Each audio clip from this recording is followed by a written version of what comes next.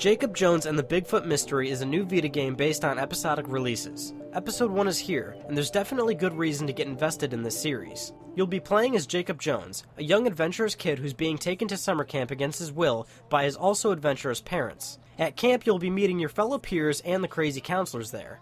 As you're trying to fit in, you see what appears to be Bigfoot. But of course, you're seen as the outcast by others for your crazy sighting. Early on, you'll know what Bigfoot Mystery is all about. It's a point-and-click adventure with puzzles in between. No buttons are used here. You'll be utilizing Vita's touchscreen to tap points of interest and to solve puzzles. What I really like about Jacob Jones is just how charismatic it is. It's just charming. Voice talent is cheesy yet spot on, the dialogue is well done for the theme, the character design is cute, presentationally everything just comes together well here. The actual puzzles are challenging, and pretty much all of them are different. Some are riddles, some are move-based, there's a healthy mix. There's a little over 20 puzzles to play, which may not seem like a lot, but considering each one is different, you'll be heading into something fresh every time, not being able to apply past techniques. Couple this with the game's pacing, and your playtime is extended even further.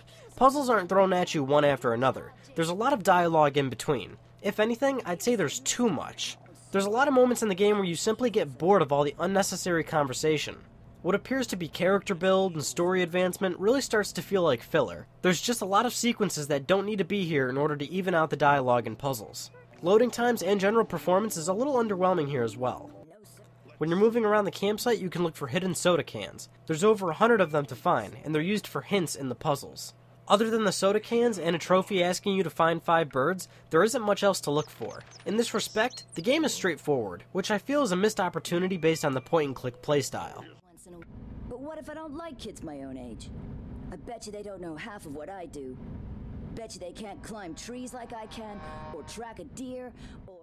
Episode 1 of Jacob Jones clocks in at about 3 to 4 hours, ending with a cliffhanger for Episode 2. What really sums up Bigfoot Mystery well is that when you finish it, you're gonna want more, which speaks for itself as a series doing episode releases. Jacob Jones may have some filler and missed opportunities, but there's enough here to make you want more, which is why you should give summer camp a try this year.